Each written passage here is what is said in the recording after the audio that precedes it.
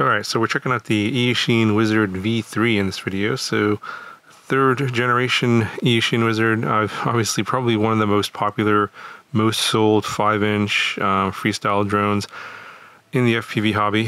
Not exactly sure why that is. It's obviously not the best in quality, but it's fairly competitive in terms of price. I mean, now everything's kind of expensive. Even the cheap stuff like, from Eachine is kind of expensive now. It is about $200 for this model here, plug and play, no receiver. So other sort of like, other higher end models from like iFlight or HGLRC, they're going to run you around a $300 to $350 for the analog version. Some may or may not come with receivers. Obviously, prices will vary. I think this one's with the Wizard V3 is like $192 right now. Of course, by the time you see this video, maybe the price may have changed. A lot of changes in this new version 3, I think for the better, and we'll kind of go over that. Obviously, I still have the V2 sitting around here. Let me just show you really quickly. This is what the V2 looks like. We got that nice purple color scheme, and I'll just cover what is different on the V3 versus the V2. So I'll link the V2 video in the description if you want to check it out. I'm not going to cover that in detail, just going to cover all the differences.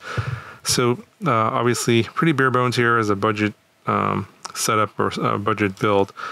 Not a lot of components come with the build. It obviously comes pre-built, of course. You get the GoPro mount. This is for a Hero 6, which is what I flew with. You get the 8 of these Racer Star 3-bladed props. You get like a little connector here for an S-Bus receiver, like an XM Plus, which I didn't use because I used a Express LRS receiver. And let's see what else came here. It's a battery strap. I used one of the 2 battery straps. I think that's it. So a few extra spare screws. Pretty bare bones. Not a whole lot came with it.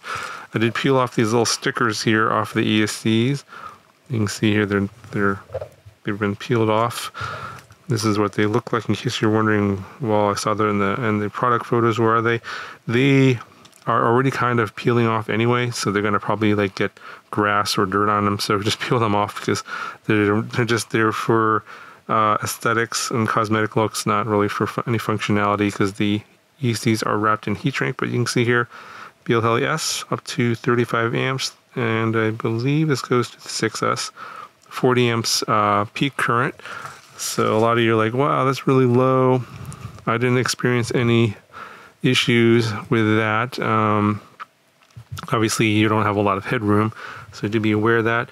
They did move up to a bigger motor now. So instead of the 2207 2550 kV in the V2, you have a 2207.5 2550 kV. Same kV. Obviously, these Racer Star props are a little bit different than that. The bearings in these are pretty smooth compared to the V2s. I didn't hear any sort of grinding or anything like that, so we'll see how long they last. Obviously, we got a updated frame here.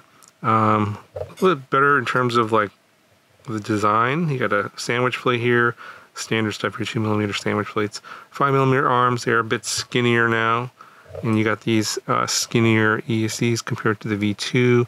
Obviously, everything's kind of modernized now.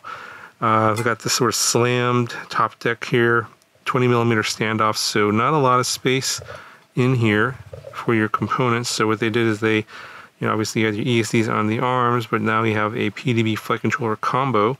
So a single board there with a USB-C port. By the way, there is a wiring diagram that is not on the product page, but if you go to the product page, there's a link to the manual, which is a PDF file, and in the PDF file, there is a wiring diagram for this flight controller. So that's probably something you want to download if you happen to get this and save it in case later on this product gets discontinued, so you can remember how they wired this up. But yeah, you have that. It's an F405. I think it's got like 6 UARTs. It's got a plug for DJI if you want to upgrade this to DJI later, but it's not included. And I just soldered on my Express LRS receiver to the pads over here. I think there's 3 UARTs available here on these pads. I just used one of those for the Express LRS receiver, which is right there. And I have the antenna kind of sticking out of that little space here in the bottom. So pretty good reception there. Single bottom plate there goes all the way across. You can see it's very low profile setup there. It's good for CG, you know, for those of you that are really aware of the CG and how you're flying, especially if you do a lot of flippy floppies. That battery being a little bit lower helps, and especially when it's closer to the prop line. The camera now is a Runcam Phoenix 2 instead of the Fox here that came in the V2. And the video transmitter, I believe it's a generic one. It's like 25 to 600 milliwatts. I think it's the same range as the V2, so still analog. Now we have an antenna that's in the back here, an MMCX antenna. It's not sticking out as much as on the V2, so maybe that's going to be a little better for durability, but it's kind of flopping around here. Might want to secure that with something. LEDs and a buzzer here in the back. So as I mentioned, yeah, the ESCs are 35 amps. They are BLHeli-S. They are running just standard BLHeli-S firmware, no RPM filter on here. Actually, no special tuning whatsoever. Just I think it's Beta Flight 431. Everything is like stock PID, stock filters. And this flight controller does come with the BMI 270 gyro. It does come with the BMI 280 barometer, which is kind of useless. I don't really use that for anything. But yeah, as with everything, all the components these days, everything is not updated to the new BMI 270 gyro. And with just default PIDs, it seemed to fly pretty good on the setup that I had. I flew it with this new GMB 1300 4S. And I'll have a video on all these new GMB batteries I've been getting. These are like this new generation, these high volt. They're kind of like all high volt now, but they're lighter and smaller. So we'll get into that a little bit later here, but this overall setup here is a lot lighter. So I got a Hero 6 here as well. They're saying this is a 348 grams, which is about 60 grams lighter than the V2. So that's another, you know, with all the component changes here, making the frame a little bit more smaller and lighter. Even though we got bigger motors and the ECs are smaller, the frame's smaller, and you know, all the components are smaller, so you save a lot of weight even though you have bigger motors here. So with the added power from the motors and it being lightweight, this feels, I would say, in my estimation, 25-30% more in terms of performance, in terms of power and authority in the air. This is my rough estimation based on just the weight, and just the weight alone really makes a big difference in terms of how it feels in the air, even without any special tuning, with just basic Betaflight 431 and default PIDs. All right, so this is how much it weighs. It's 356 grams. So obviously, with the GoPro mount on there, they probably didn't count that. And I'll put the GoPro, let's put the battery on first. So with the 1300 4S, we're coming in at 488 grams. And then with the Hero 6, now we're coming in at 604 grams. So for a 5-inch freestyle drone with the GoPro, 600 grams is on the light side. These days, like the heavier builds are pushing, 750 to 800 grams typically. So, based on the flight footage you can see here, overall pretty decent. Comparable to a lot of, probably more expensive options out there. Whether or not this is going to be more durable in the long run, hard to say. It is lighter, but it does have skinnier arms. Like their arms are thinner, so it's going to have better drag properties in terms of flying through the air. But then, it's most likely the arms are going to be breaking here. I'm sure they'll have spare parts and stuff later. They always have those after the model comes out.